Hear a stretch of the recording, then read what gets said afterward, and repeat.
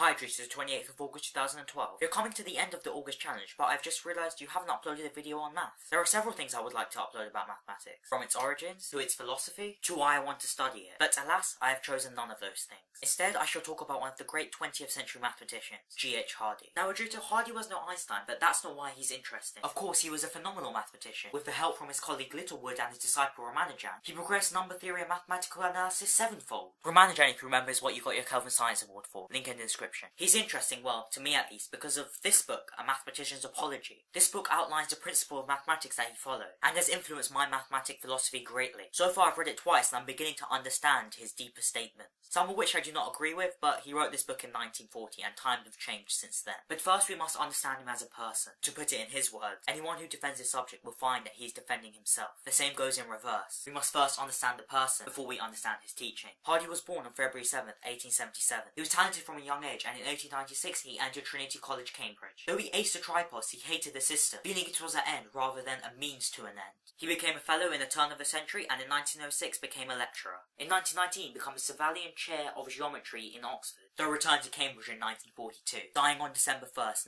1947, aged 70. As we can see, he was a great mathematician, reaching the utmost highest things that he could have done academically. His death signified the end of traditional mathematics, with the computer being developed. And because of that, he has a very conservative view of mathematics and the world itself, or at least a more elitist view of the world, which I believe is justified because mathematics is the queen of science, and how boring would the world be without science? Hardy sets out to solve two problems in his apology. One, whether the work someone does is worth doing, and two, why he does it. Hardy says that people only do something because it's the one and only thing that I can do well. I agree that it might be better to be a poet or mathematician, but unfortunately I have no talents for such pursuits. He goes on to saying that he is not suggesting that this is a defense that can be made by most people, since most people can do nothing at all well, which I find hilariously true.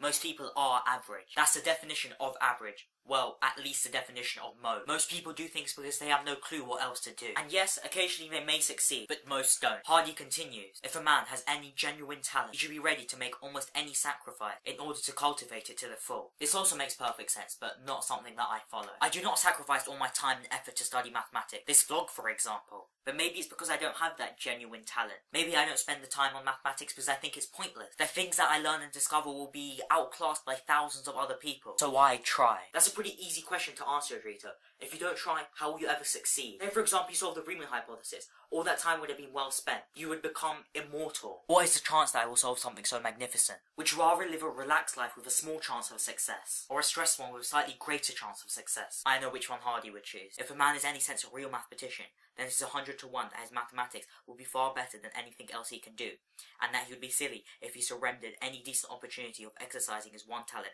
in order to do undistinguished work in other fields. Such a sacrifice could be justified only by economic necessity or age. He says there are three fundamental reasons for doing something: curiosity, rational pride, and ambition. He goes on to say, if a mathematician, chemist, or even a psychologist were to tell me that the driving force in his work being the desire to benefit humanity, I should not believe him. Though harsh, I believe it to be true. I see several of my peers wanting to study medicine, but how many of them would have studied if it was poorly paid, had bad job security, and not seen high in society? I would guess very little. However, if the same things were to occur to a mathematician, I reckon a much higher proportion would stay. If I had a statue on a column in London, would I prefer the columns to be so high that the statue was invisible, or low enough for the features to be recognisable? I would choose the first alternative.